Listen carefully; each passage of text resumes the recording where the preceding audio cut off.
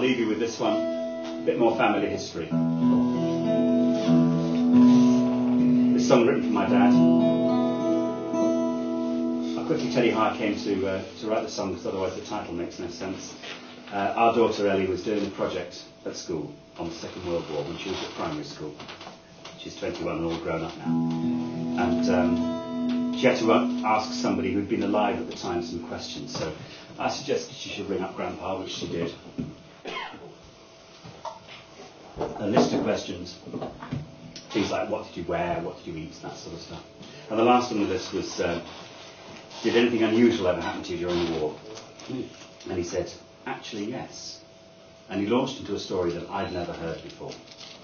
And it was an amazing story, and basically if it wasn't for this event, I wouldn't be here, and she wouldn't be here, and Jack, our son, wouldn't be here either. And it's, well, I couldn't resist writing a song about it, basically. And he finished telling the story. He said to Ellie, after that, I somehow knew I was going to get through the war. Someone upstairs seemed to think I was okay. So that's what the song is called. Thank you very much for coming out on a cold winter's night. And thank you very much for booking me. And great club. Keep it going.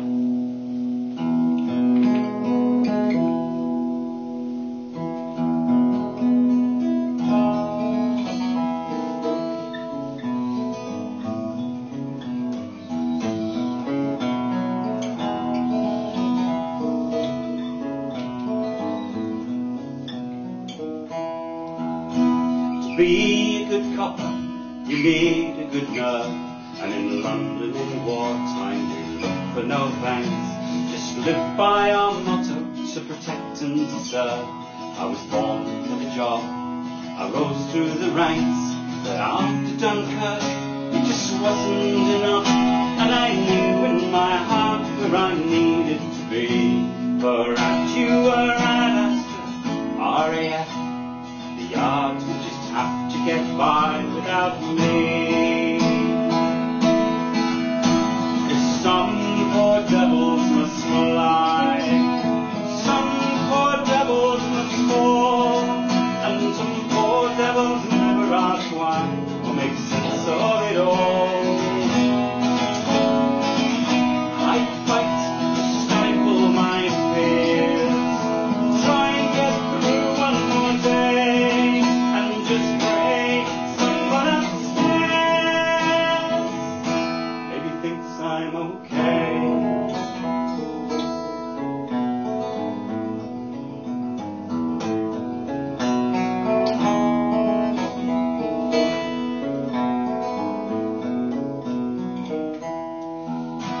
My first application was shut down in flames.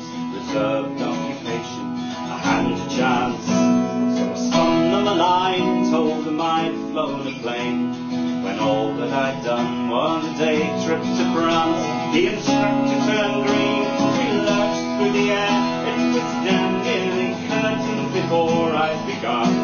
And I had to come clean, tell him why I was there. He signed on the line, told me have fun.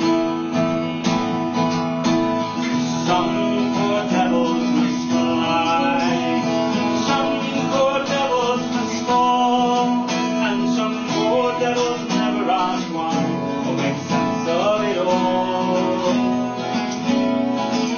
I fight to stifle my fears, try and get through one more day, and just pray someone upstairs maybe thinks I'm okay.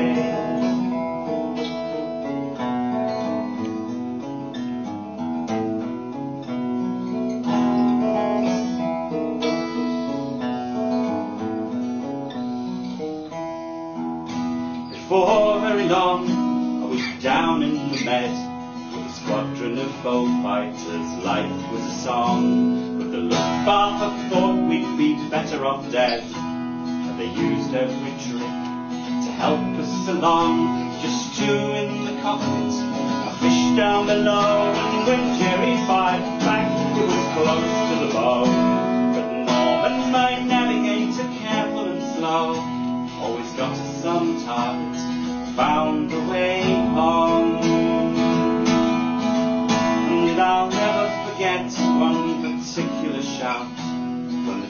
on my wingtip, one on the nose. Crewman bought it, my chum got out, alone in the water. He hadn't a hope, and I hadn't much fuel, but I just couldn't bear to leave him alone. So I put out a call, and then circled around so he'd see I was there. Help them to find him, so lost and so small. Some poor devils must fly, some poor devils must fall, and some poor devils never ask why, or make sense of it all. I fight to stifle my fears, try and get through one more day, and just pray someone upstairs maybe thinks I'm okay.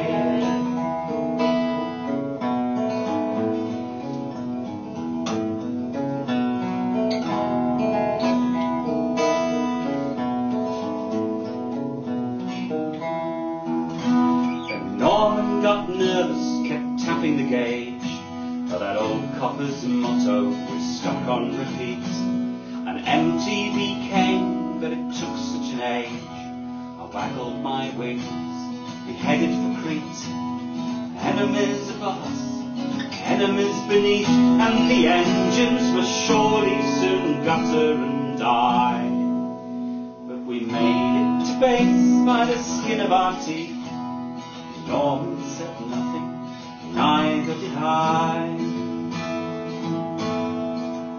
In the morning I wondered how close it had been, and as the first sortie was late in the day, I wandered across to the ground crew canteen to see how much gas we had burned yesterday. 684 gallons, they told me they'd pumped, and I told them to check. That couldn't be true. But they showed me the chits and my heart fairly jumped. The tank's only supposed to hold 682.